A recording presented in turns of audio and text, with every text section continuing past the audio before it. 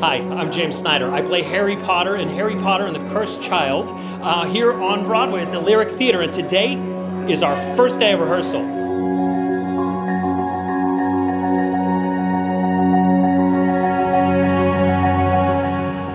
It's amazing.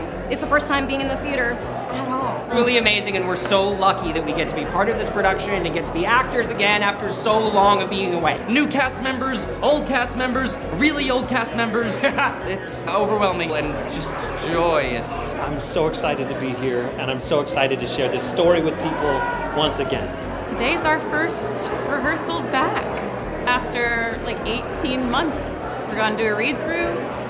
The thing I miss most about being here, in all honesty, is all these goofballs behind me. I just miss the camaraderie, getting to see everybody. You know, we had such a tight-knit family. I miss the people the most, 1000%, both on stage and off.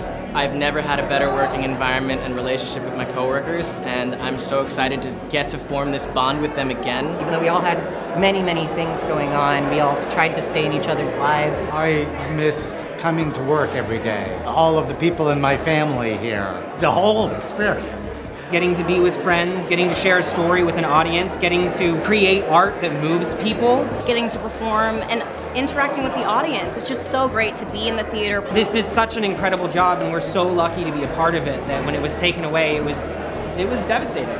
It is a play about community, about friendship, about family, all the things that we have missed and want to celebrate. It feels so right and so natural to be back here again with the Harry Potter family here in New York. Love you. We're happy to be back. Thanks for watching. We hope to see you here at the Lyric Theater really soon.